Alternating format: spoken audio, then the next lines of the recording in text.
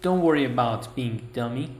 Create this awesome game just in 17 minutes without programming. We're here in Construct3's website, which is a 2D and 3D HTML5 game engine that exports to these platforms. And this is an awesome tool that I worked with for a few years. And in this video, we're gonna create a 2D top-down shooter game without coding using free version of Construct3. Okay, so let's get started right now. Launch now, and we're gonna add a new project in this size 1080 by 1920, which is full HD portrait size. And I'm gonna copy the size, go in here, layout 1, and paste it. And we have this empty layout that we're gonna call this game, and this one is gonna be game sheet.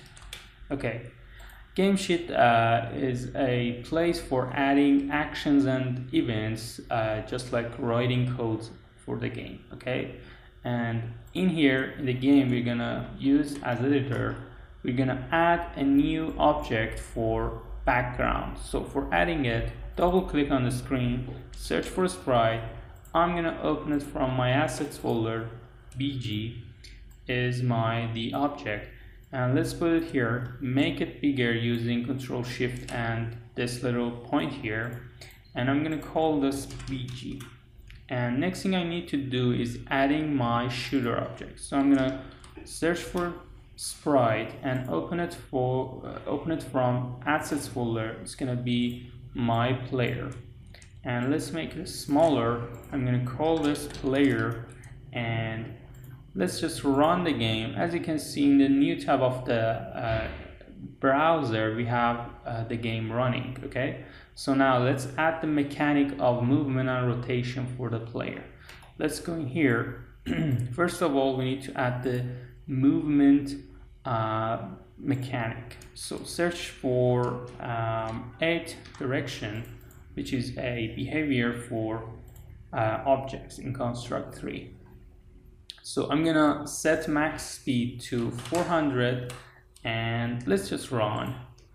As you can see, using arrow keys on the keyboard, we can move and have fun. Okay, let's go in here. Because we want to rotate the player by position of the mouse, we need to set angle to no in here, and I need to add mouse object, and then we need to go in game sheet. In here, let's add a new group called player, and in here it's B for a blank event, and here add action. Player gonna change the angle toward position of mouse. It's gonna be mouse.x and mouse.y. So let's run. As you can see, it looks to the mouse just like this, and using arrow keys we're gonna move. Okay, now let's add our bullet object. So let's double click here, sprite, and I'm gonna add this object. Let's make it smaller, call this bullet, and it needs to have bullet behavior. Okay, and let's change the speed to 1000 and make it disabled at the start. And also we need to destroy this this initial object. So for doing that, let's go and add a new group called start, and hit B, double click system. On a start of layout, we're gonna destroy the first bullet we have. I'm gonna put the group above of this. Oh, it's hard. Okay, now you can see that bullet's destroyed. Okay, so we need to create bullet by hitting mouse left click. Okay, so in here, player, hit B button, double click, mouse, on click, left clicked. We're gonna create our bullet object on position of player, player.x, player.y, and the layer 0 is this one. This is the index, which is 0. And we're gonna run. And as you can see, when I click it, just a useless bullet we're gonna create, okay? And we need to enable the bullet behavior, and also we need to set the angle of bullet before that. So let's go in here, bullet set angle of motion is gonna be player.angle, and then we need to enable bullet. Set enabled, okay?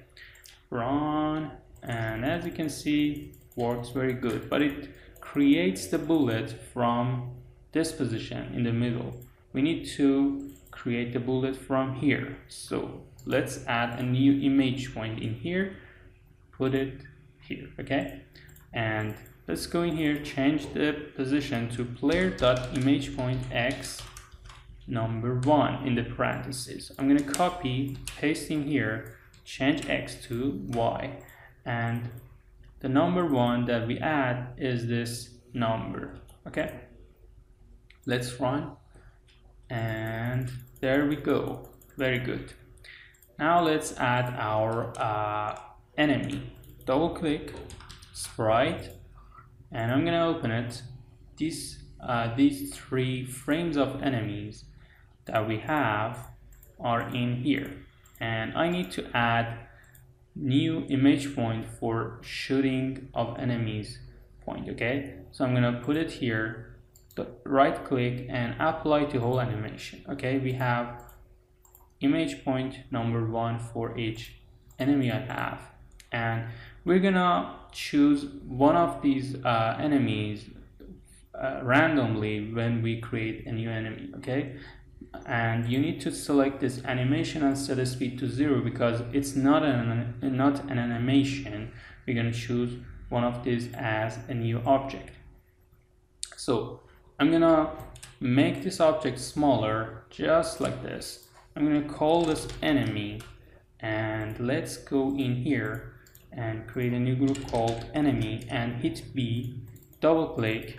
Every 0.3 seconds we need to create a new object enemy on position of, let's put it on a random position. It's going to be random layout width from 0 to layout width, and random layout height from 0 to layout height.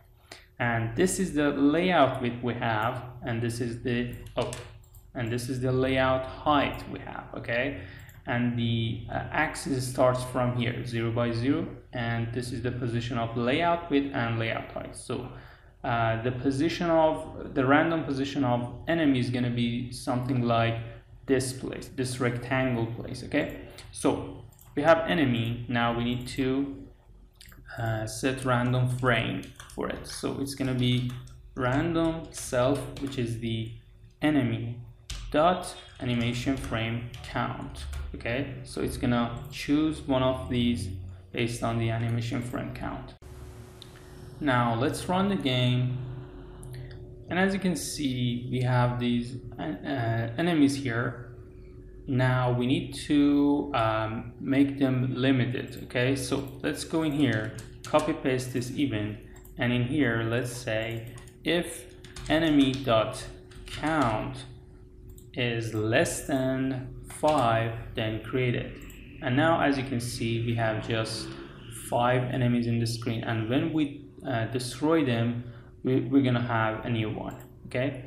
So now let's add the moving enemies mechanic. So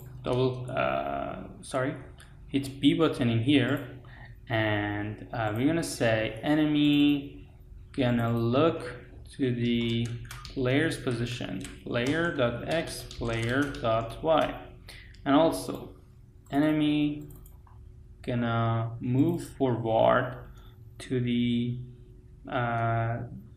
its angle, and it's the speed of movement, which is gonna be 0.5 seconds. You can make it faster.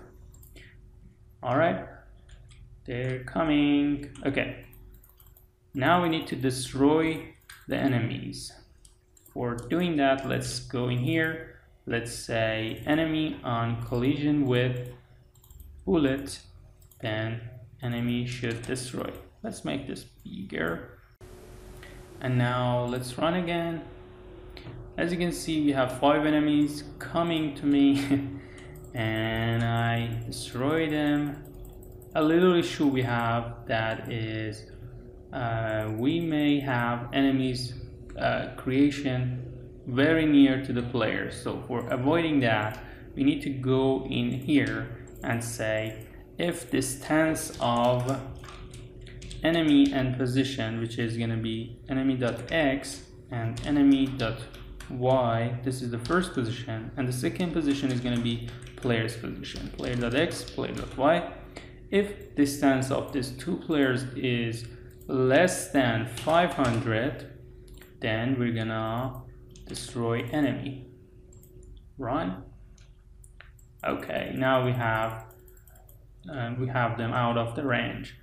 So next thing we should do is adding enemy shoot. Okay, so let's just clone this object. Right click, clone, and I'm gonna call this enemy bullet. And let's make the speed to 300, and we're gonna go and replace the image to this one. I'm gonna crop it. I'm gonna set the image point to this position, and let's copy and paste this action and hit R for replacing with enemy bullet. So we're gonna destroy the first enemy bullet we have in the game. And also we need to go in here. Let's just add a new behavior for enemy. Click on it in here, behaviors, and I'm gonna search for timer, and let's say on timer tag nothing.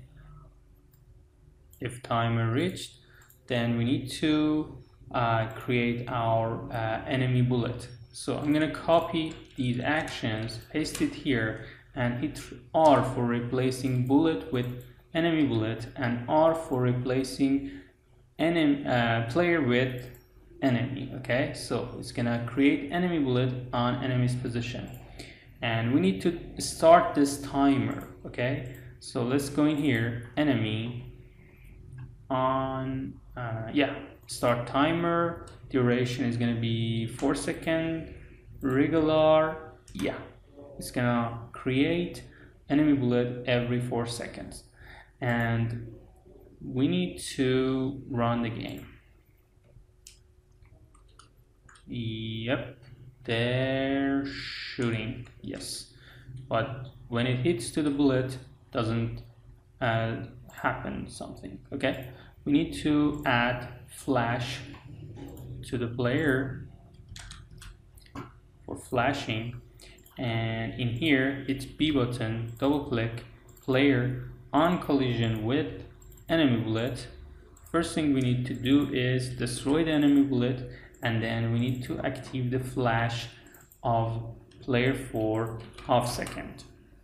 And for adding health to the player, we can create a new variable, add global variable. I'm going to call this health, which is type of number, and initial value is going to be 3, and here we're going to subtract from health of player.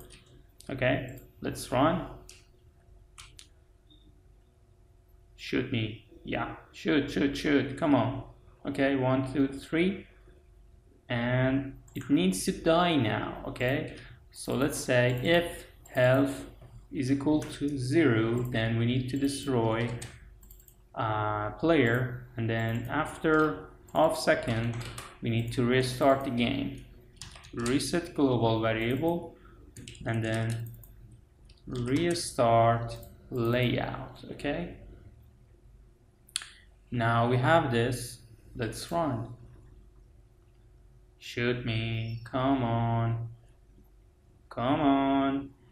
Yep. Yeah, that's it. Now we have to have we need to have a score. Okay, so let's add a text for showing a score. I'm gonna put it here, make it white, set size to 100, and let's set these options to center, center, and center. And this is gonna be txt score, and that's gonna show my score variable that I just created, score 0. And when I destroy an enemy, then we need to add to score 5. Okay, and here we need to set text of score to show score variable. Okay, so it initially shows the text.